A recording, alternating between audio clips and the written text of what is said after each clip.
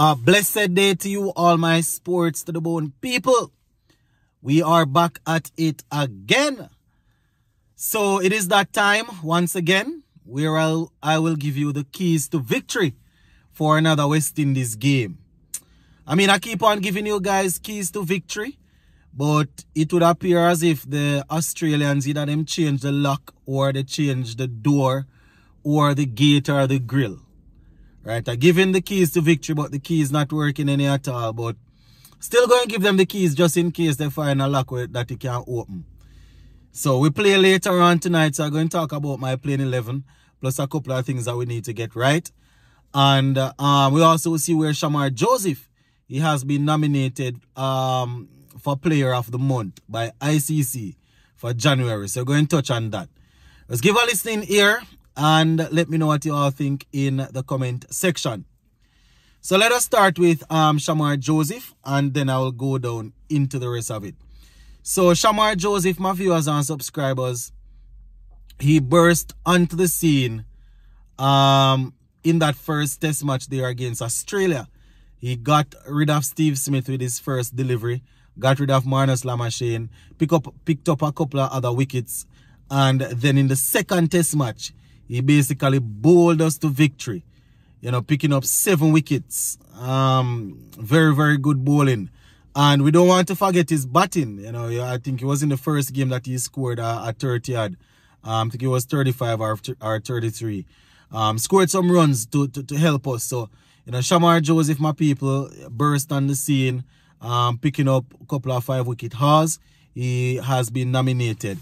I saw it on the ICC website there that he has been nominated. Now, he will be going up against Ollie Pope from England. Ollie Pope, you know, he had a very good knock against India. He went in one of the tests. I think it was the first test of the series that they are currently playing. You know, when he went into bat, they were 45 for 1. And he actually batted and made 196 in 278 deliveries, getting 21 boundaries, which helped to propel England up to 420 before, you know, they were able to bowl out India after and secure a victory. So he will be going up against Ollie Pope, my people. Also, Josh Hazlewood. We would have seen his exploits also, you know, with the ball, bowling pretty good. I think he even took his 258th test wickets. So, you know, Josh Hazlewood, he is the next nominee. So, you know, those are the 3 guys there. So they said the Australian pacer joined an elite club in January after taking his 250th wicket in the longest format.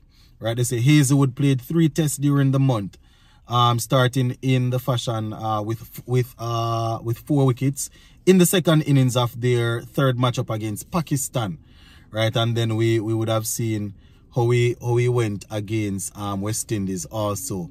So shout out to all 3 guys, you know, Ollie Pope, Josh Hazlewood, and our own Shamar Joseph. You definitely, you know that I am leaning towards our player getting it, so we're just gonna have to wait and see how that goes. Yeah, so that is it for those guys, there. Now, going into our ODI game later on tonight, that one is another tricky one, my people. Don't know, Australia already win the series, so we probably see them making a few changes. So how we were planning for the first and the second game, we can't plan the same way. Now, looking at the West Indies team, it's difficult to pick up playing 11 out of the squad that we have, because somehow we're going to be reusing the same players. We're going to be recycling the same players in the squad there. It's not a big squad. You know, one of the things that I'm a bit worried about is the bowling unit did well. They restricted Australia for 258. And even though not all the bowlers really chipped in as how you would have wanted, you don't want to really change up the bowling too much. O'Shane Thomas is the one that I'm talking about now, my people. He's in as a specialist bowler. and it's very difficult to have my specialist bowler bowling 4 or 5 or 6 overs. My specialist seamer needs to be, he has to give me 8, 9, 10 overs.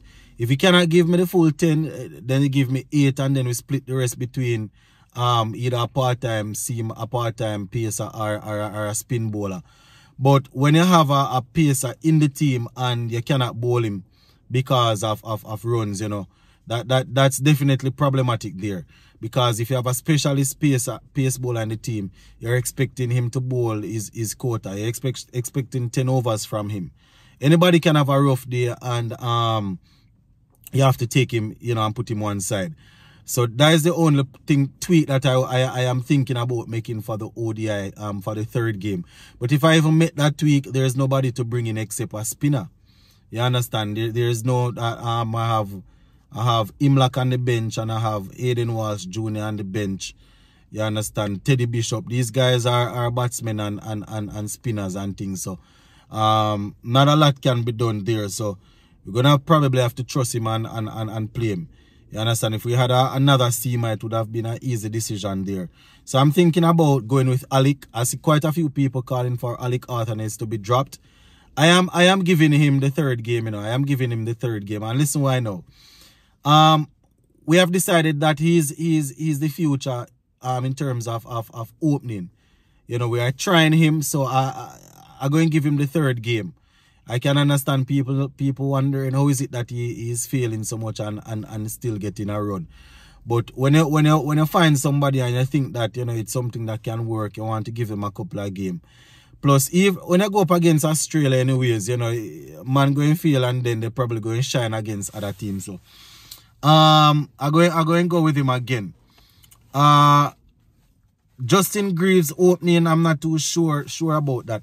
We have another opener in the team, you know.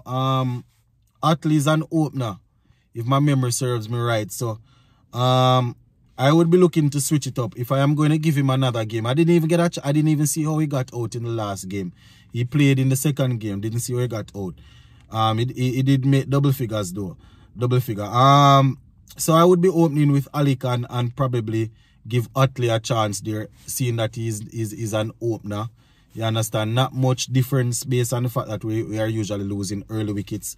Then we would go Carty at 3, Shea Hope at 4, Justin Greaves at 5. So we know that they had him batting up the top there, opening.